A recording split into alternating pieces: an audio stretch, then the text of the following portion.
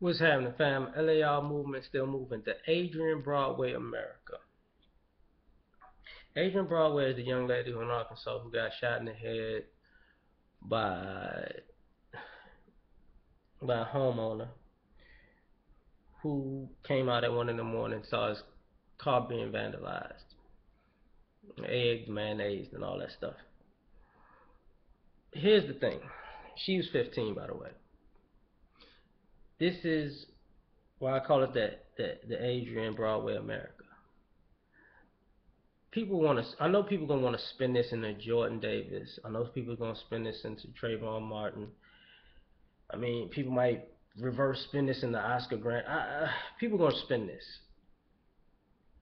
And my take on it is this: if you egg somebody's car at 1 in the morning, the boom. If they don't remember what eggs sound like in the middle of the night hitting a car, you gonna think they got something. So if you come out at 1 in the morning, you still ain't. You just getting up. Somebody waking you, boom, boom. It's like somebody banging on your door at 1 in the morning. You probably gonna come with your gun. I'm just saying. You gonna figure out what's going on, and you gonna come with your gun. I'm just saying. Well, you gonna come with your gun, then you gonna figure out what's going on. Rather, the problem I have with that is this: some people swear that every situation is the same when it's not, and some people swear that everybody's a victim when everybody's not. And we let people off the hook. Let me explain. You're not supposed to have your 15-year-old out at 1 in the morning as a parent. That's not good parenting. A 15-year-old girl, that's worse. Well, it's worse because the plethora of things that can happen to her is worse. Don't you see all these little missing girls going around? They're missing kids everywhere, but you get these missing girls go around who get raped, who get kidnapped, who get sold into sex trafficking, who get pimped. But you're willing to just let your 15-year-old girl just go out and do shit? Like, that's not a good idea as a parent. Just person to person, that's not a good idea from any parent. Um, if it was a guy, it's still not a good parent because it's 1 in the morning and they're 15. Uh, the other thing is you don't know who you're dealing with. Like, kids do dumb shit. I will give you granted, kids do dumb shit. And some of the dumb shit kids do can get them killed because you don't know who you're dealing with. And everybody's not a victim. You see, this is different from Trayvon Martin. This is different from uh, Jordan Davis. This is different from Renisha McBride. This is different from Rakia Boyd. I mean, I named black people along all of those things, but it's still different. This is different from the guy that got shot in the movie theater by the ex-cop. They're all different situations and scenarios. The problem is, don't. There are people out there who feel like, unless you feel threatened, violence is never the answer. And the problem with that is on one end people fake like they're threatened. People just fake like they feel threatened to go off. They've been waiting on an excuse to do some irreprehensible type stuff. And when they find that excuse, they just run to it and they hide behind it. That's the George Zimmerman and Michael Dunn thing. And then there are other people who like, look, yo, like the cop that shot the kid in Chicago. That's waiting until you got the threat. The problem with that is that kid could have just walked up and blew his head off and drove off in a car. You don't necessarily you don't want to put yourself in a position where you wait until you're dead to know you have to defend yourself. So this is like right in the middle to me, you know. But because it's 1 o'clock in the morning, I don't feel there's no victims here.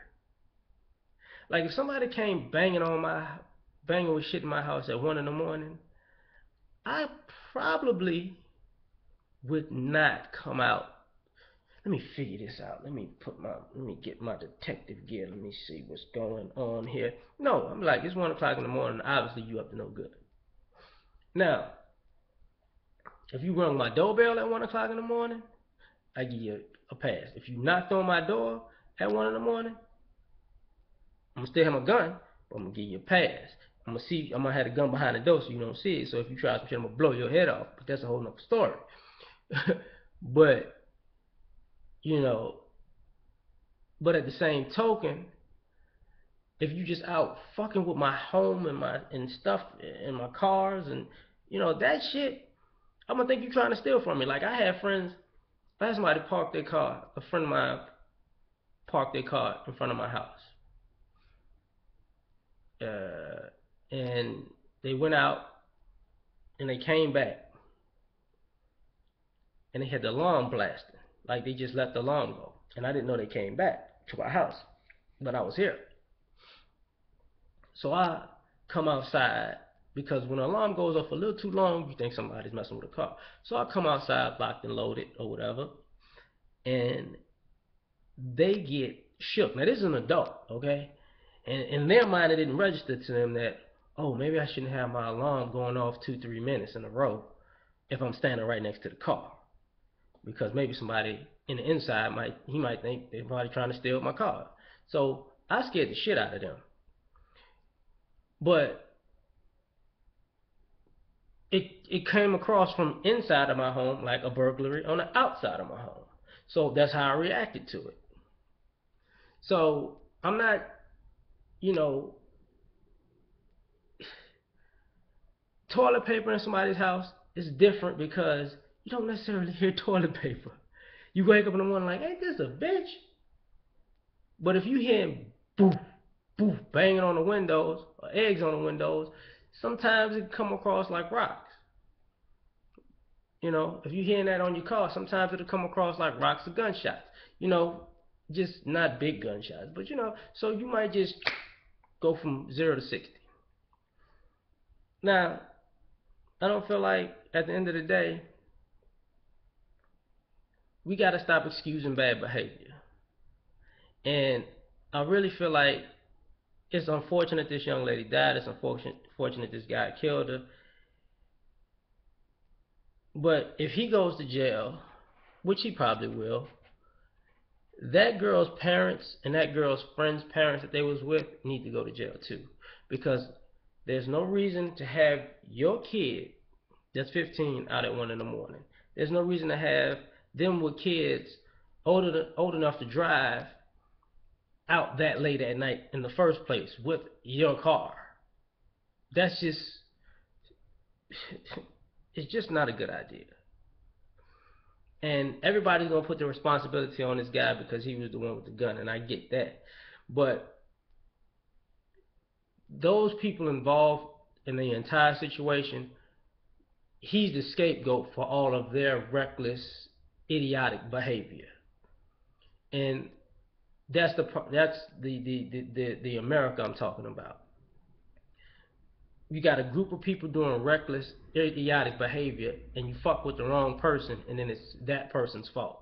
It's not that person's actual fault. It's all of your collective dumb mindsets combined creating a powder keg. All it needed was a fuse. My bad. It needed just a light. You put the fuse there too. So, that's just how I feel about it, man. Peace.